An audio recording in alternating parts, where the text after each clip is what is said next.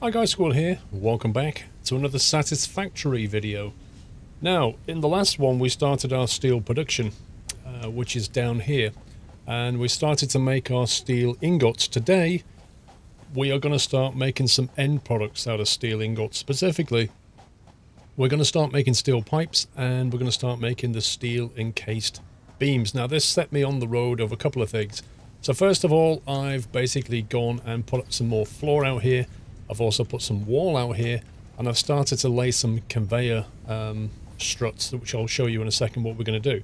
But essentially what's going to happen is all this steel that's coming out of here right now is going to start to be constructed, if you like, here. We're going to start making the end products here. But to do it, to do one of them, the encased steel beams, we're going to need concrete. So we need to get concrete over here. Which then made me think, okay, now's the time to start building, or start thinking about building our main bus, which is what this is going to be. So we're going to have, effectively, construction stuff going on down the left side of here, and then any kind of products that are needed into this construction are going to be coming in here. And anything that obviously gets produced that needs to go back out will carry on down the line. Now, these can go, you know, higher than this. We don't need to stay just at 2. These are stackable, so if we run out of space vertically, we just add another level all the way up to the next floor, however high we decide that is. So that's something for later, but I put some walls here because the concrete is all the way down here, and we need to start getting some things down there. So that also got me thinking, well, you know, we've got all this kind of copper wire, copper cable construction going on here. We're not actually doing much with this at the moment either. We should start belting this away, so we also need a bus for this bit. This is obviously going to be reserved here for future construction. Maybe we're going to do some stuff with the cables, that kind of thing. But for now, let's just worry about the concrete. We need to get the concrete over there. Now, simplistically, we could just, you know, tie it up to there and off it goes kind of thing. But I like to kind of think ahead a little bit. I like to take the point of view of kind of what you do in Factorio, which is you try to get things onto a bus and then break off what you need from the bus rather than take things directly. It tends to work out better in the long run. So for example here, I think what we should probably do is we should probably bring that over here onto the bus, for example. So what kind is that, conveyor belt 1? I don't know what rate this stuff's coming in at. It looks like well, that's a Mark 2. That's a Mark 1, but if ever we wanted to bring in more, what's that? That's a conveyor belt, that's a conveyor belt. Just looking at that, I suspect it's going to be a Mark 1 for now, so we'll just go with a Mark 1. So if we go Mark 1 to that spot there, like that, and, you know, essentially this cable, which is, how quickly is it making this stuff? 15 per minute. I think this needs to be scaled up. It's not for today's job, 45 per minute. Not today's job, but this all needs to be scaled up. But what we can do for now is just get this stuff onto a bus here. We can come out of there. So what I'm going to do is just perhaps put it on that side, like that. We could perhaps go like this. Maybe we can get away with doing that. Depends how naff it looks, because obviously it's going to start encroaching on this one. It depends on how quickly we can elevate it up, I guess. Try it from there. It doesn't, like, it allows you to do that. I just don't like it clipping through, which is what it has a tendency to do. I mean, you can get belts to just literally go right through each other, and the game just doesn't care. But I don't really like it. I try to avoid it if I can. So this one here will obviously come out of there. So we can perhaps come to, for example, maybe it's up here. What's that? That's on the grid. So we could go like that. And if that lets me do that, yes it does. We can do this, and like that. There you go. So then what would happen, obviously, from here is you would basically do that. And you would do that. Come on. And, you know, now you're starting to put stuff that you're producing over here onto the bus, and you can break it off from there as you want. So with this one, what we'll do is, I'm probably going to run out of iron plates doing all this. as an example, we'll break this one. So we just simply go with a splitter, and we stick a splitter on the line. We need to work out roughly where we want it. We want it about here, which is about there. So we go about there like that. Put a splitter on the line, and then simply do this. And that's how you can take a feed. Now, if it turns out there's not enough concrete coming in, and this starts to dry up, and that starts to dry up, you need to go back and basically put more on, put more coming in as you're splitting it off. That's just a standard supply-demand problem that you're going to have to face endlessly in this game and Factorio. That's just part of what we do when you're building a factory. So what we'll do is we'll get this over here. Probably run out of iron plates doing it. Now we just need to decide where exactly we're going to put it on the bus. Like, do we go left side, right side? This is where the decision, there's no real correct way of doing this. But, if I go here, then later on I want to go there, I'm in trouble. If I go there and then I want to split it off, I'm going to have to faff around later. So for now, we'll just do that. And it may turn out to be completely the wrong answer, but it doesn't matter. We'll just do that there. And then finally, we'll do that to there. Right, so by the time we finish doing all this stuff here, they should be full of concrete. So we need to put things down here. Now, in terms of steel construction, we have all of the ingots, if you like. They're being produced at quite a rate. I think we calculated them to be, well, the maximum this is going to create is 90, because each of these is 30. But if you look at the efficiency, as I told you, it's going to be about 7% down. So yeah, it's floating around 92, 93, like it varies. We're going to get about 80-ish, just slightly over 80 a minute out of there. If we put down a constructor and we start looking at the kind of thing we want. So for example, steel pipe. Steel pipe takes 15 per minute.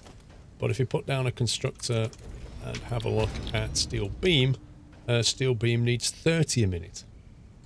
Now the final thing that we want to make is requires an assembler. That is the encased industrial beam. That's this thing. So this requires 16 steel beams per minute. 16. And this one can produce 10. So we're probably going to need 2 of these in order to just be able to feed that and get a little bit of a surplus, because these things are very useful. Just to be able to go and grab a few. So we're going to make 2 of these, which means we're going to need 30 of our steel ingots times 2. So we need 60 ingots for that one, and we need 15 ingots for this one. That's 75. 75 out of our limit, which is about 80, is just about okay. We can keep up with that. So that's what we're going to do. We're going to build 2 constructors for this, for the steel beams, and 1 constructor for the pipes. So we just need to lay it out. Now the assembler for that one will need the concrete, so we need to keep it near the concrete belt if we can. And also the ones that feed that are going to be on the left side. So the one that produces steel pipes is going to sit on the left side there. And then we'll have 2 constructors and then an assembler further down. So what we're going to want to do is we're going to want to split this thing. We shall start with a high enough pole, and that's going to be obviously Mark II belt coming out of there. And then we're going to have to split this in 2, which is easily done. We can actually do it here if we want to. It's actually the easiest thing to do. Sorry, split it in 3. We're going to have to split it in 3, which means we need to put it at ground level. Because if we put a splitter, there, we can't... Actually, yes, we can. We can put it there. Let's just put it there, and we'll take the straight feed out of that. Yeah, that works fine. Ignore me. We'll take the feed out of these things. So 1 constructor is going to be lined up with this, the output of this, effectively. So it's going to look like, and make sure you get the orange near you. So it's going to be something like that.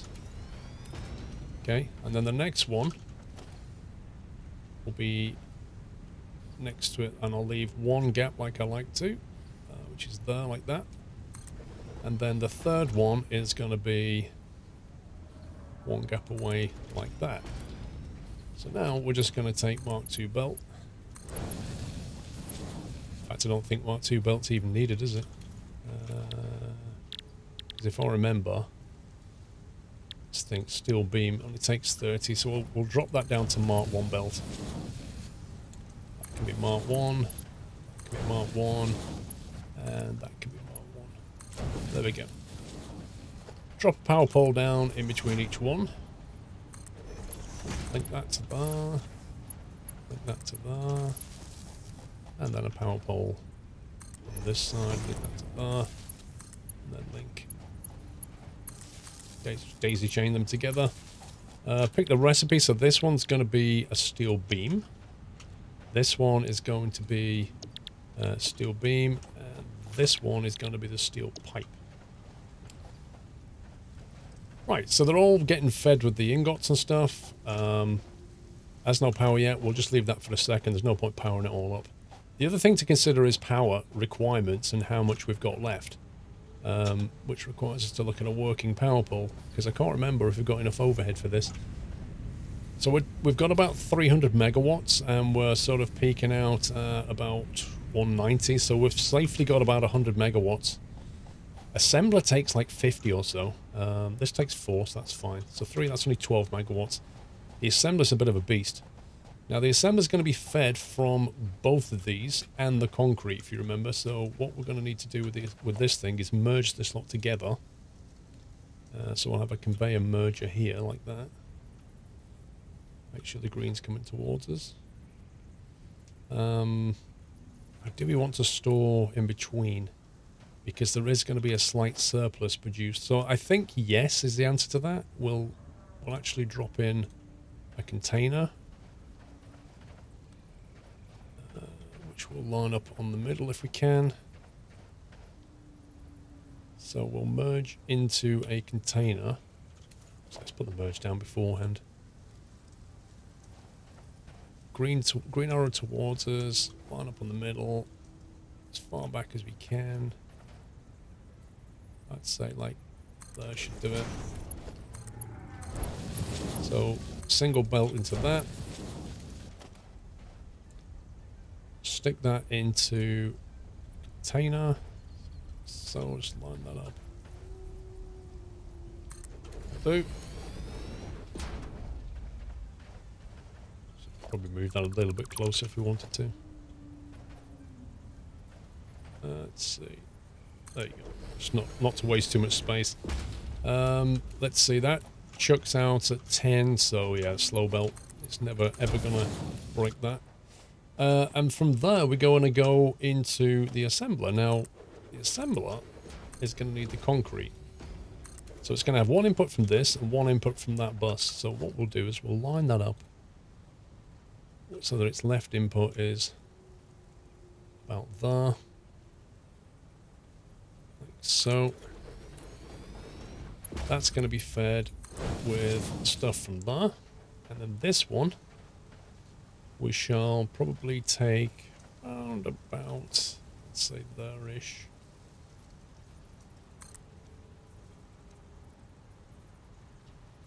Yeah, out there, and then logistics splitter. So we split, might stand roughly where that is. There-ish. Doesn't have to be exact, but you know, I try. And then if we flick that onto the encased industrial beam, we can check concrete 20 a minute. So slow belt is fine. Bring that in. That. Drop a power pole down. Connect it. And we can daisy chain off that one. That. So they're all connected up. So concrete's flowing in. So the end product of this is going to be the encased to industrial stuff. And you might think, well, what are we going to do with that? Are we going to stick it into storage? Well, yes, we are. But in theory, what we should start doing more of is chucking things onto the belt. This is a product, and it should be on the belt somewhere. So what we need to do is just build this out a bit more. On the belt, I mean the bus. Oh, I'm out of concrete. Dang it. Luckily for us, there's a bit of concrete lying around. We'll just go and steal it off the belt rather than run back. Okay, that's got... I mean, it's not as quick as picking up a stack out 100, but it's certainly quicker than running back. We only need a bit here. So the bus is going to be like this.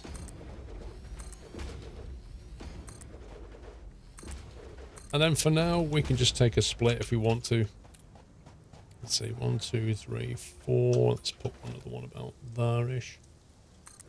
And the one about there. Oh boy, concrete shortage.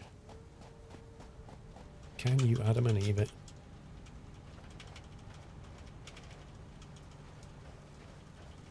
I really wish I had a container full of the stuff over here right now. Unfortunately, these things, which look eminently metal when you look at them, need concrete. It's kind of bizarre. That's just the way it is. So that would, let's say, Mark 1 belt, so we'll Mark 1 that to there. Okay, I'm just going to go and run and grab some ingredients and then we'll carry on. Okay, I grabbed some ingredients, but I also thought we should run back and quickly check on the MAM and get it doing some stuff. Analysis of Caterium ore is complete, which is going to give us some new stuff. Incoming message. New technologies have been developed based on this new element, primarily in power and electronics, and can now be accessed in Hub Tier 3. Okay, so we'll just get a research in something else. See if we can get something out of this bacon. Oh, how many do you want out of that? Bacon, 1. Oh, that's fine. One of them.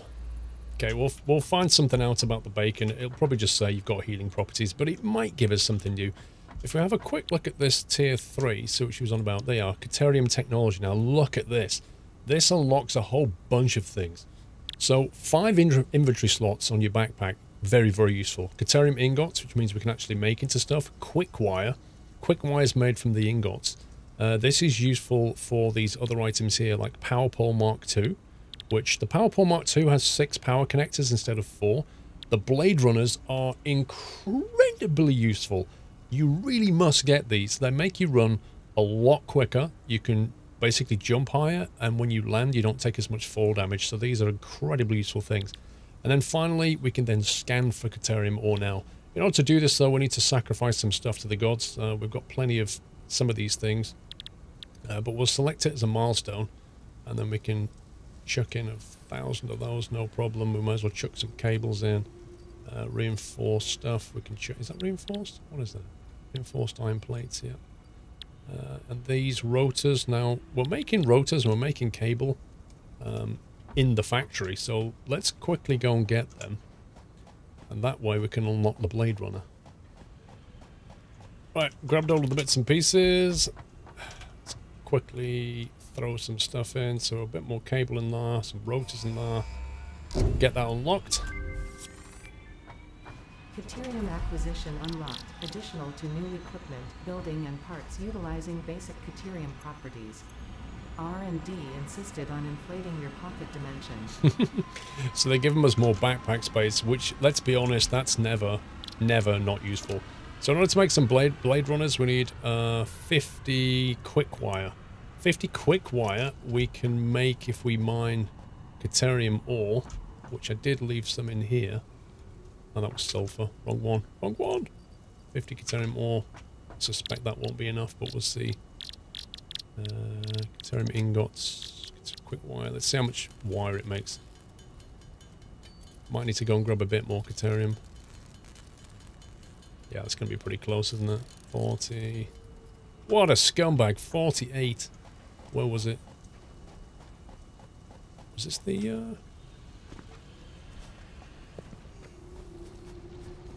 Hang on. Oh, man. That is deeply depressing. 600 meters away. I can make 48 and I need 50. Can you actually believe that? Like, ridiculously close to having Blade Runners.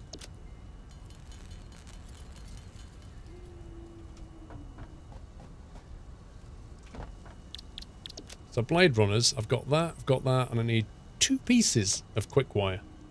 And the nearest ore is 600 meters away. Okay, that's going to have to be for the next day. We'll go and grab that later. Maybe we'll chuck a couple of portable miners on it just so we've got some stuff. For now, though, let's focus on finishing this off. It would have been nice to grab the blade runners for you, but hey, wasn't to be. They are really, really useful, though. Probably the most used thing in the game, I think. Because at the moment, you only have one slot. And, you know, you put the blade runners on here, you put the jetpack on here, the gas mask goes on here. I don't know why you can't wear blade runners on your leg and a gas mask at the same time. I have no clue how that works, but the game currently doesn't let you do that. Right, what have we got? So nothing there. So what I was going to do was quickly just build this a touch. Right, so this stuff here, we shall put onto a bus, which will be this bus here. And the way we get it onto the bus from something like this is take the output like that, and then we'll elevate it up like this. And then we'll just basically create a merge. Now that does mean that nothing downstream can use that line anymore. Well, actually, it doesn't mean that. You could put something else down the line there and it would merge it. And that can be perfectly fine when you're only dealing with something that's producing 4 per minute. You know, you might want to put other things on the line, and that's fine. But just be aware you can't split them off yet until you've got the what do they call it? The filter splitter, or smart splitter, or whatever it's called. It lets you pick items off the line. So for now, what I'm going to do is, this is a temporary solution. And you may think I'm being completely crazy doing this. Like, why don't I just send it into storage for now? I could do. But for now, we'll just do this, just so we're nice and neat and tidy. That.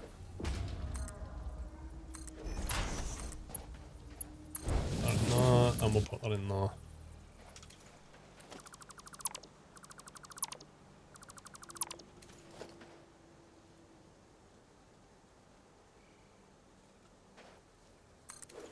It's being picky. Wouldn't let me de-elevate quite so much. Wait, encroaching on another's clearance. It would help if I put the storage container the right way around. Do you know how many times this catches me out? I don't know why the game doesn't default to just automatically facing the green arrow away from you. 90% of the time, that's what you want to do. So that'll do. That'll put that into there. We can always put a chip in this if you want to, just to get it to ramp up a bit. On a machine like this, that is not a terrible idea. But you do need to check the ratios you've got coming in and out. Just check the power, because that's about to jump up. Let's go and grab a shard. Just so that we can boost that. It might bring it from 4 up to, say, 6. Actually, we said we wanted to have a surplus of stuff. Now, if I ramp that up, let me just check on what that's going to do. Requirement. I'm not worried about the concrete. Yeah, 16 per minute steel beams, and we're only producing 20, aren't we? So the downside of if we overclock this is we won't have any surplus of steel beams, and I kind of like having a surplus of steel beams, which will start to build up in here. So we won't overclock it, we'll leave it for now. But there you go, there's the encased stuff coming out. First one off the production line. That's going to go onto the bus, and then for now we're just storing it. We can tear this down later, not a problem. So that's that done. Then we've just got the steel pipes, which are being made here. Same principle. Do we want to put them on the bus? Well, you know, we could stick them on the same bus as the other things and just mix it up. So 15 of them coming out per minute. We just stick them in the same as that. It's an option. If we want to do it, what we do is we'll just need to get above this. The problem is rising out of here is the issue. So you have to kind of get, and this is the worst part, you have to literally guess. There you go. So we could do that. And then we can basically mix this belt. Just to show you it working, basically. I mean, It's up to you whether you do this or not. We're more or less just going to be storing this stuff for now, so it doesn't really matter. Oh yeah, no, this is a good one. So you can't put down the merger because it's basically encroaching on the belt above it. There's only one way around this, and that is to remove the belt, put the merger in, and then put the belt in. Actually, or is it the other way around? 1 second. I think it's the other way around. You put the belt in, and then you put the merger in. Yeah, my bad. So basically, you can actually stack, it's really weird this, you can actually stack splitters on top of each other like that. It doesn't mind, but it won't let you put the belts in. You have to put the belts first. It's one of those kind of hacks in Satisfactory, if you like. So that will put them onto there, that will then go down to here, merge them, and everything will end up in this container. So we'll end up with pipes and industrial beams in here. If that's not what you want, don't put them on the same belt, just put them on a different belt. But for now, it really doesn't matter. We don't have the smart splitters yet, so if you want to start manufacturing other things from these, we're going to have a problem. But by then, I think we'll have smart splitters. Right, I think what I'll do is I'll run over and grab some of that Caterium ore, and then we'll make some blades, and that seems like a good place to stop. Right, I've come out to this Caterium ore, and it's like there. In an absolute nightmare of a spot. It's underneath 2 giant boulders, which I can't get rid of. But I'm near a power slug, and getting over there is even a problem. Let's see if we can grab this power slug before we do anything else. Let's put down a big piece. Might as well grab that. Come on.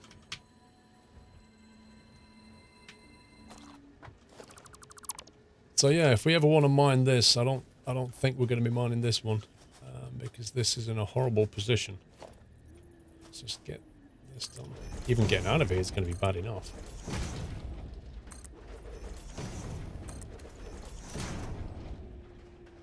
Okay. There we go, look at that. It's a pure one though. So what I did was I brought some of these miners with us. We'll put them down just to make life a little bit easier. I mean, these things are pretty easy to make, so I'm not really worried about not taking them back. And then we'll put a steep ramp down.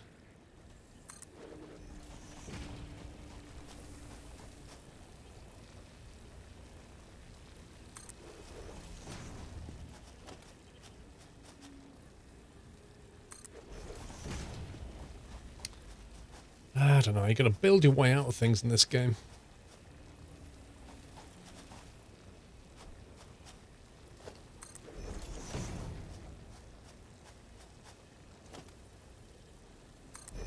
There we go. Well, let's get out of here. So we only wanted a tiny bit of this stuff. But already, these machines... I mean, this should keep us going for a little bit anyway. We'll take a couple of hundred of this back. And then we can build some blade runners nicely. Yeah, so we'll just leave them. We don't care about them. They'll get full and then they'll sit there and do nothing. Maybe we'll use them later. Let's get back to the factory. Right, I've run back. I've made all the Caterium into ingots, all of the ingots into quick wire. And we should have enough for a lovely pair of blade runners. There we go. You only need 1 set. You don't need any more. You can only wear 1 set, so... that goes in your body slot, and now you can run around a lot quicker. Now you might think, that doesn't seem quicker. It is. Look how slow that is. And look how much quicker that is. Additionally, you can sort of jump a little bit further. So you can get a bit higher over things. And also you can basically take fall damage a bit better. So say you was up here and you jump off, it might injure you without blade runners on. With this on, you'll take less fall damage because it gives you like bionic legs, so you can, whoa, look how far you can go, and then no damage. So they're pretty cool. So yeah, I just wanted to show you that. So now we have stuff being manufactured from steel. We have end products of steel. So things are looking nice. Let's quickly check up on the mem. Because we probably need to load something else in there if we didn't already. Or is that finished now? Yeah, there we go. The bacon agaric is complete. Incoming message. Amanita lardum, or bacon agaric, can be added to the object scanner catalog after unlocking the new blueprint in Hub Tier 1. So what that means is exploration basics. If we get ourselves an object scanner, which, you know, they're quite easy to make, you just need to sacrifice a bunch of things to them. It then lets you select on the scanner bacon agaric, and you can go and find that specific thing. I'm not too worried about that right now. I think there's other things we can focus on. The yellow shard we don't need. The heavy modular frame we're going to have to unlock. Logistics Mark III gives us the Mark III conveyor belt, and this gives us the Xenobasher. When we go exploring, we're definitely going to want to get that. But to be honest, I think this is probably more of an important milestone for us initially. We just need to make 25 modular frames, 50 motors. You know, you can see a few things here that we can semi-automate. But for now, let's just quickly put some of this stuff in the paleberry. We can find out what it does. It's definitely worth trying to, you know, research and unlock as much stuff as you can in the game as quickly as you can, because it, you know, it gives you more choices over what you can do and gives you more equipment to use and that kind of thing. So if we just quickly check this, we should see that the pipes are going down here. They're then merging with these things, and we should have a container with both of them in there. So as soon as this thing, you know, fills up, this will back up. Obviously, we could add another storage container, or we can build the next one. Once we unlock Logistics Mark III, it gives us the double stack container. I'll be honest, the double stack container is convenient, but the ingredients to make it are, you know, they're crazy compared to the very, very simple cost of just doing this and stacking on top and belting up. But, you know, it's convenience, isn't it? Anyway, that's it for this episode. I hope you enjoyed that. We've got some wonderful steel production going on. So next one, we're going to carry on with the factory building and get a bit more stuff done and unlock some more tech. Until the next one, take care, guys. Happy manufacturing.